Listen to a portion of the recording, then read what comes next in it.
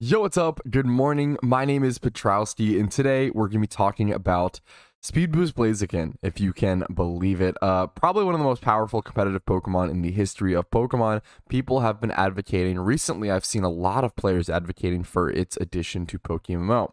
Now, my position is that it would be wildly broken. We'll go ahead and cover a comment where I kind of show that. And I want to preface first things first, I am not the best PvP player by any means. I don't actively practice or play PvP nowadays, especially the OU tier. At my peak, I was like a decent NU player throughout the years, back in like 2013 to 2015. And I've been a decent randoms player in the current day, but I don't practice. I don't play a whole lot. Not the best by any means. Any person above 600 elo and practicing is probably going to crush me. But let's go ahead and jump into it. I want to show you guys what the conversation was about. Now, this was a comment on a video of mine recently. I'm obviously going to cover their name. I don't want any harassment or any like disagreement or anything directed towards them.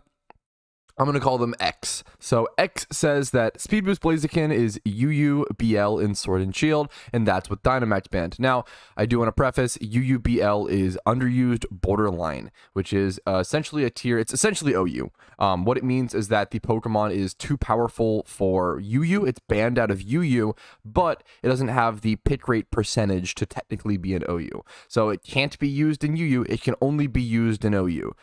It's OU, essentially, but it's like a technicality sort of thing. Core reason to add Speed Boost Blaziken is to screw Scizor, hee. I'll also get to all of my counterpoints, and we'll go by those one by one after I finish reading this.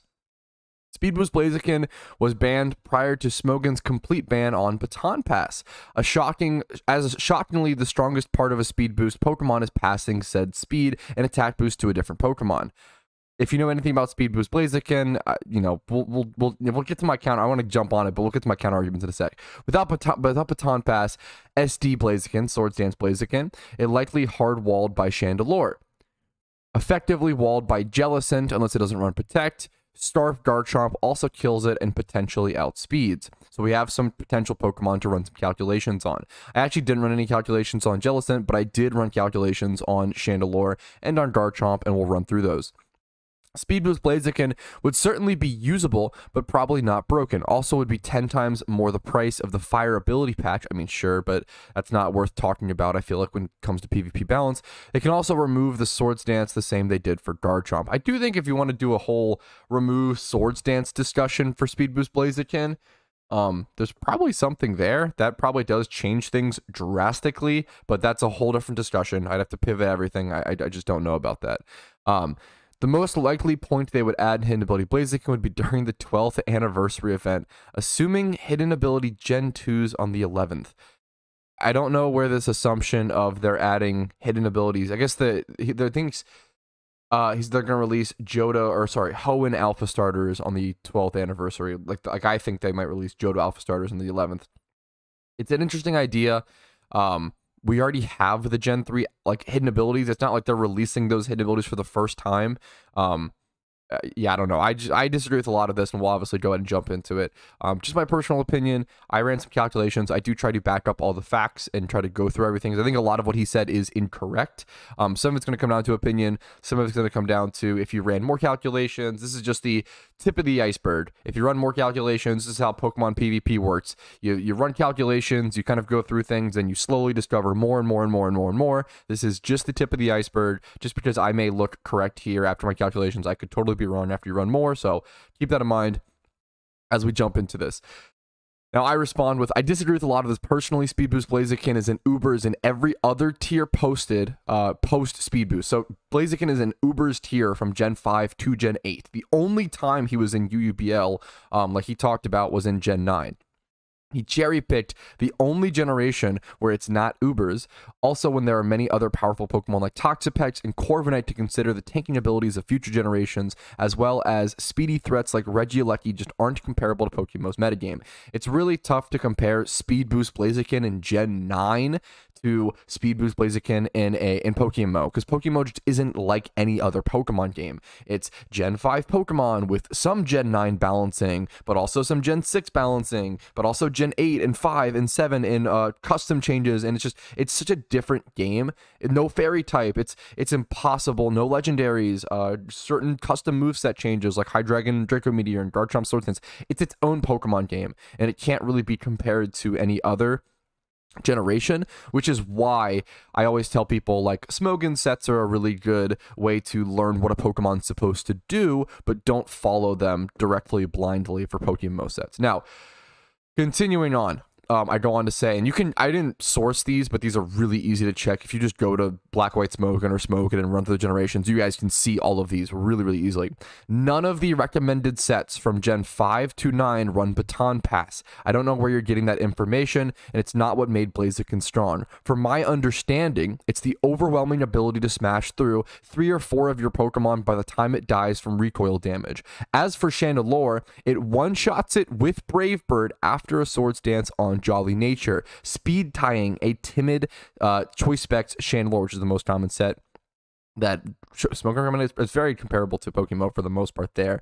Whereas Chandelure, even if it wins the speed tie, it has a 68% chance to one-shot with Speed Ball. And then I source the calculation. We'll go ahead and jump over to that. Hopefully it looks okay here. The top bit is cut off a little bit. There we go. Flare Blitz, Close Combat, Brave Bird. So this is... You can pause here if you want to and see 2v2 attack EVs, 2v2 speed EVs, Blaziken, level 50 versus level 50, Jolly Nature, speed boost, air balloon, yada yada. Air balloon's probably the item they would run. That's what it's run on Smogon. That's what I would assume. Flare Blitz, Close Combat, Brave Bird, and then SD is the move set, which is pretty doable. You might run Thunder Punch. Like Brave Bird is like kind of the swap out move, but as you can see, Brave Bird has a 100% chance to KO after that SD, whereas even if Chandelure wins the speed tie, it's only a 94, it can roll less damage, only a 68% chance to KO. I know if you click on top of the move, like on the Shadow Ball in this calculation, you can see that, but I forgot to do that for the screenshot, so I apologize. But it was a 68% chance to KO with Shadow Ball for Chandelure. Let me lower this back down before I dodge any names, but there's that calculation. I do try to back up my evidence pretty aggressively. As for Garchomp, he outspeeds until second speed boost proc. So if you run a Protect Blaziken variant, he automatically loses. And then if Blaziken runs Air Balloon, which is the most common item on Smogon sets with speed boost, he'd have to come in, Declaw to pop it, only do 70% damage, while Blaziken one-shots him with Close Combat. And we'll go ahead and show that calculation as well, and talk more about what I mean by that. So generally, when it comes to answering a Pokemon, you have to think about how a Pokemon switches in against that Pokemon. So let's say the best example is, let's say your opponent has out their Chansey and you sacrifice a Mon to it or let a Pokemon die to it. Then you bring in Blaziken. They obviously can't stay in on Chansey. They like for their turn, they switch out to Garchomp and you go for an SD. You get an SD, you get a speed boost. Now there's two things that could happen. Garchomp can either Declaw and outspeed you on that first turn while you only have one speed boost up and do 70%, Declaw you, whatever. You one-shot him with CC, so he loses that matchup, but then you can still one-shot the next Pokemon coming in, essentially. Or, unless you have something like Fake Out Extreme Speed Pikachu, I feel like it's one of the only answers, like stuff like that. Or, next up, you could Protect on Blaziken if you're running that set. If you're running SD and Protect, and then you would just be able to stay at 100% HP and one-shot the Garchomp. So it's all about what can switch in and like what can tank an attack and do this and yada yada. So there's the calculation. Declaw only doing, I even gave him like the benefit of the doubt, 60 to 70%. A Declaw is what it does this, or Choice Scarf, Jolly Nature, 2v2 attack IVs, 2v2 speed. If I'm missing something, it's really, really, really easy to miss calculations. So please, if I'm missing something on these calculations, it's very likely I made a mistake.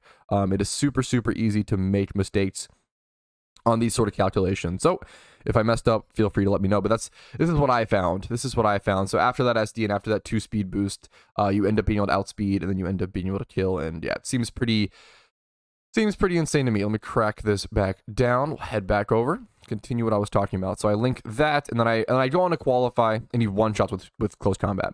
I'm not the best PvPer. I'm very careful, and I like to qualify when I'm talking out of my depth, but almost everything you said seems incorrect from the data and the sources that I'm seeing.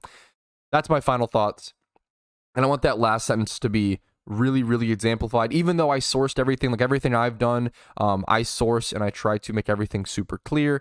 I could still be wrong if you read more into it, if there's more discussions, more calculations. As soon as you start to consider the removal of SD, I think it's a really interesting and way more complex discussion that I probably wouldn't even take part in.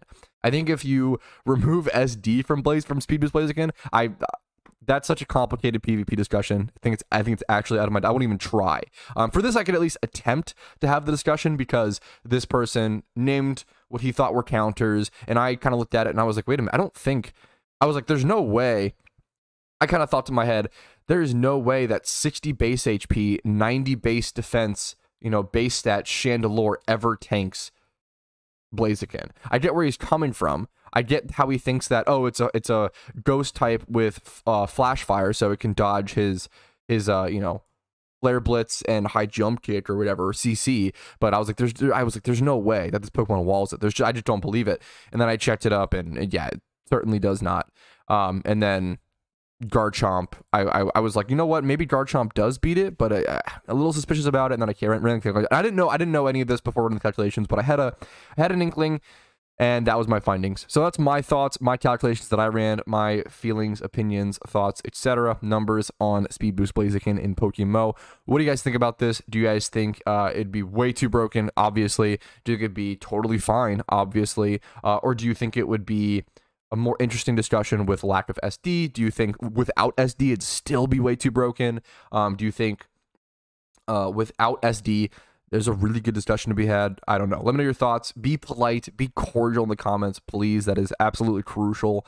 Anyone being just rude or disrespectful or whatever, too harsh, you're just probably going to get banned or timed out or removed from the comments, something like that, right? So just be polite. That's all I ask. But hopefully this video, worst case scenario, was entertaining. Hopefully worst case scenario was entertaining.